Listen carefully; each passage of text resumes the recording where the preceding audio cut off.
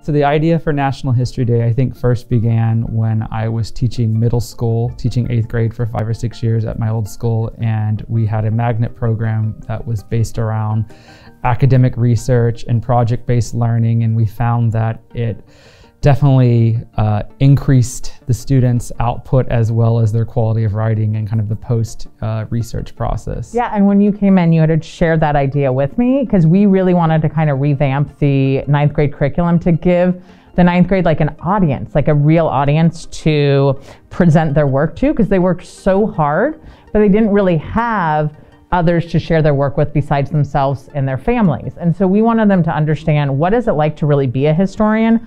Because those are the skills that are going to allow them to succeed in future years too. And we realized we really wanted to focus on those skills, I would say too. And I think in the post-research process, it has really proven that they have grown as writers, as researchers, and as young historians. And I really love the fact that they can realize their own voice, because though they're given the theme, they get to choose what's interesting to them. And I think a lot of times when students come into a history class, they're like, oh, it's history, like, what am I gonna learn? And this gives them not only voice, but choice in what they wanna say and how they wanna say it. And we really, like when we were talking a lot, I would say that we really wanted them to have the passion and excitement for history that we have when they first come in, because it's such a big thing, because we're kind of like the stepping stone to the rest of the history classes, and we want them to be prepared. Correct, and I think giving that voice also allows them, they're not just doing research and they're not just doing history, but they're also integrating, by doing the iMovie documentary, they're integrating those 21st century skills in which we bring technology into the course as well.